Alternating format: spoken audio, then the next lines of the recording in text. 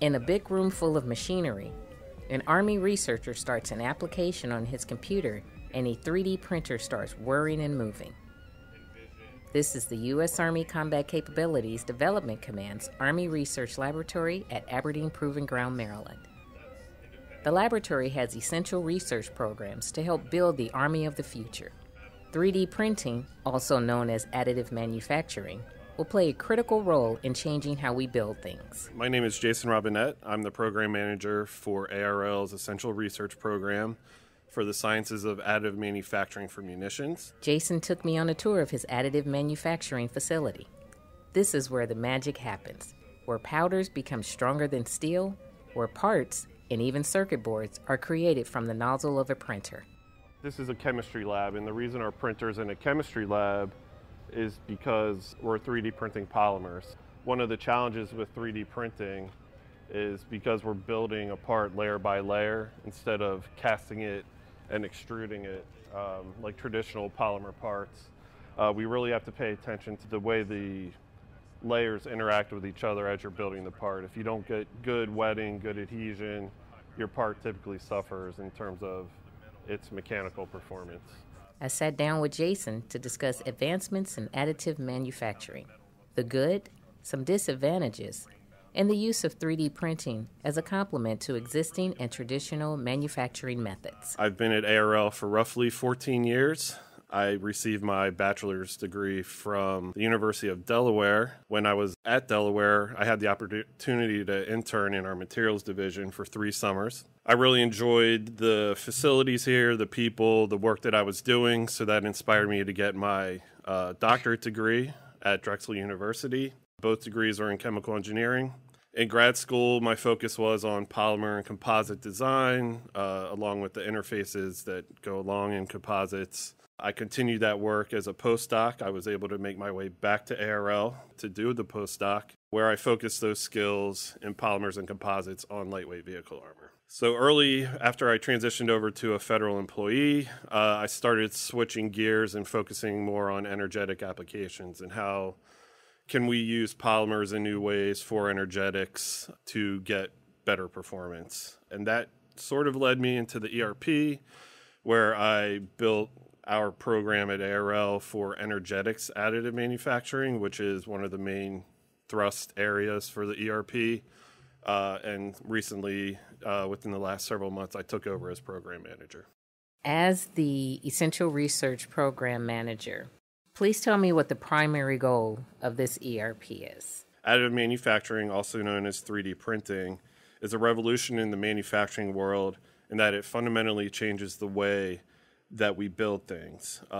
Now it's a layer-by-layer fashion as opposed to casting or molding parts in traditional methods.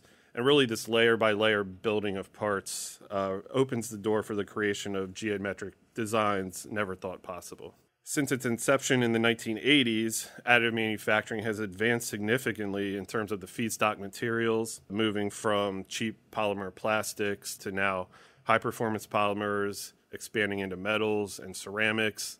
In terms of processing science, when the first 3D printers were very slow, so it would take a long time to build a part. And really because of the deficiency in materials and the processing speed, 3D printing was really only viable for rapid prototyping of new geometric designs. But with the advances in manufacturing and material feedstocks, we could start to envision additive manufacturing as the best way to start making materials and parts. How does this fit into the lab's essential research program? We've had all these recent advances in additive manufacturing.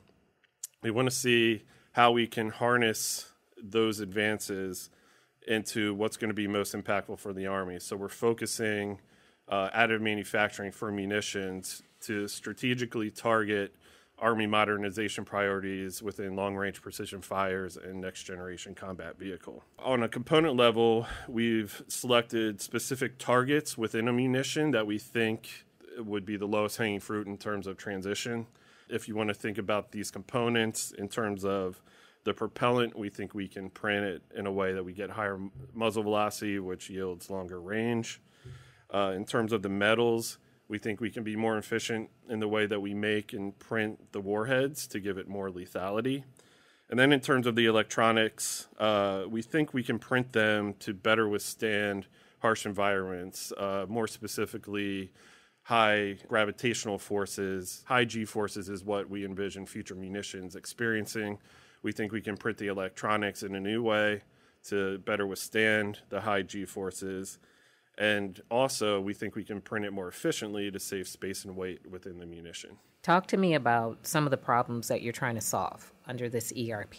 Okay, so historically, the downside of additive manufacturing is that the printed parts don't retain the same mechanical performance or the mechanical properties of traditionally manufactured parts.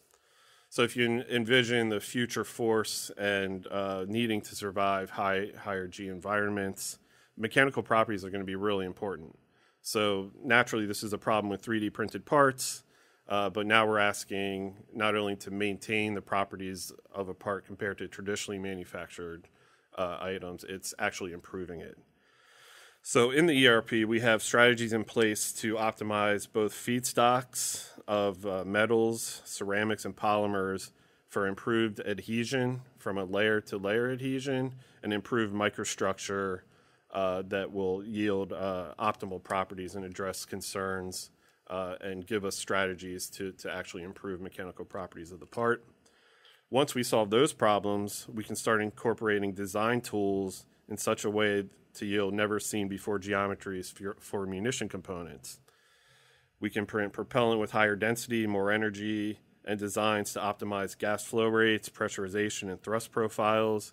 We can print more mass-efficient warheads that have increased lethality, and then we can target to optimize munition electronics and improve their reliability through simultaneous design and additive manufacturing of structures, circuits, and fusing.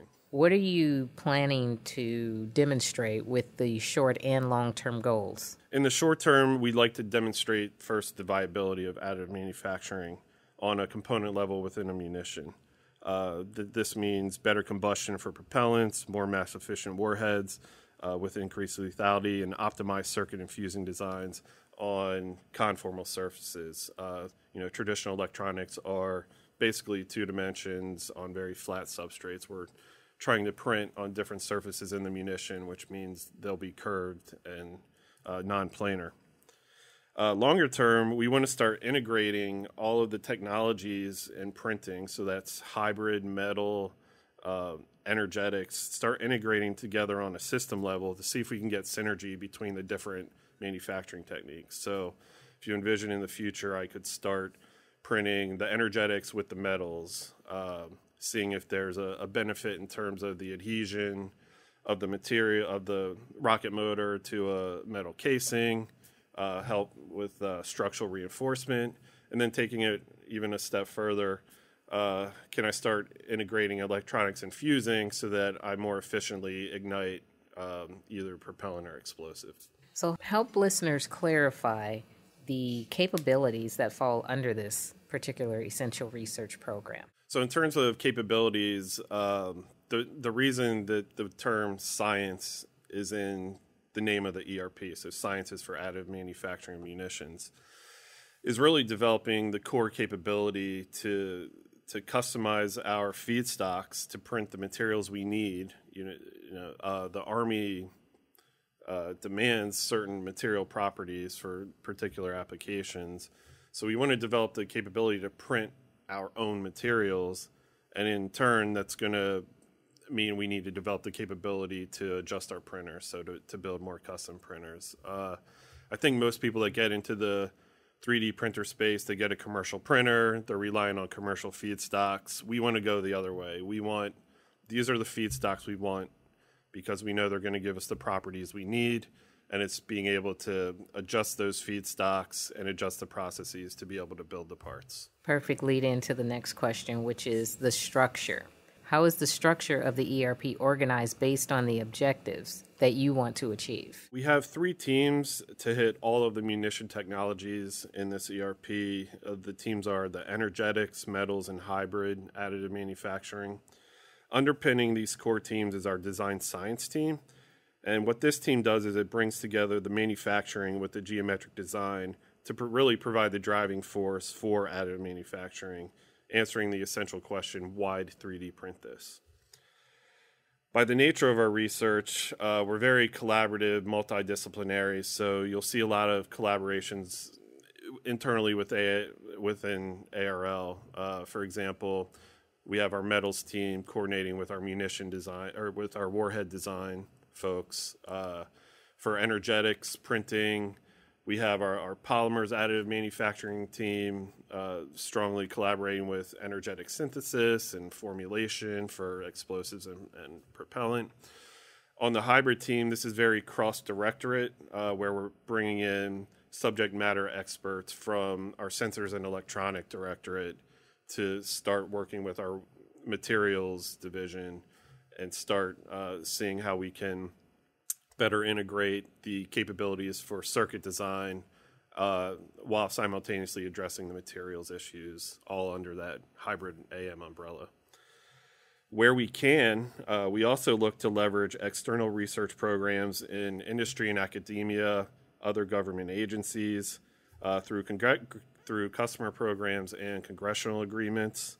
Being able to rely on outside partners can really help accelerate the progress of our research and actually bring some new ideas to the table. And basically, it's our idea to take these external concepts and capabilities and align them to feed into the ERP to really accelerate our progress. With that said, are there any highlights to mention or key work that's being done so far? One example is for our printer of energetic materials. We adapted a commercial technology through a congressional we had with PPG Industries. They had a printer designed for other things, definitely not energetics, but we saw that printer and we said it has the right processing capabilities to be able to handle the materials or the feedstocks that we were looking for.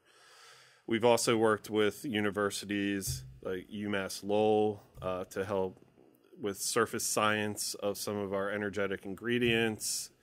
We've worked with Purdue with improving the printer so we can decrease nozzle size and really print very small geometric features. So basically getting that energetics printer up and running, it's been a really team collaborative effort with relying on CAs to kind of feed that and get us started. Now where we've taken it internally is exciting because this wasn't a printer designed for energetics. So we had to, take the printer, redesign it to make it safe to operate, and then also handle specific materials that we're interested in. So that's on the energetic side. In terms of the metals, some key highlights are we've printed the highest strength steel in the world, and we did it in a more timely and cost-efficient way. So what this enables is we can now look at this special steel for different munition components, and we can rapidly prototype it so we can really speed up the throughput of research and say, is this material worth looking at for this specific munition component? In terms of our hybrid team, we printed the world's first hybrid microcontroller circuit on a hemisphere that survived high Gs that are comparable with what munitions see today. So we've already met goals with just our printer and our circuit design in terms of high G survivability. It's almost magical what can be done with 3D printing. How optimistic are you that this is going to change the world? Well, I think over the last decade is where, it's what I talked about earlier. It's the advanced and the feedstocks we can print, the materials we can print, and the actual, equipment, the printers themselves have come a long way. So if we've come that long of a way in 10 years, you could envision, the next 20 years us really accelerate when we find that right combination of feedstock with printer. And a lot of it comes down to feature size, and then you need to connect it to the modeling. So topology optimization is a relatively new field for this because it's telling us you should print it this way.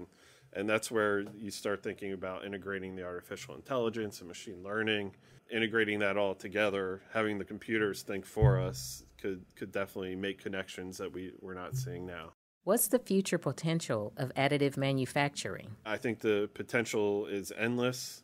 I think in the ERP, we're focused on nearer term goals to try to deliver a product and capability for the Army to feed into some of those Army modernization priorities. So yeah, the sky's the limit, but I'm in the camp where I need to see it first before I'm going to sell it as the revolution that others are selling it now. What we learned today is a podcast about the science and technology behind the Army of Tomorrow.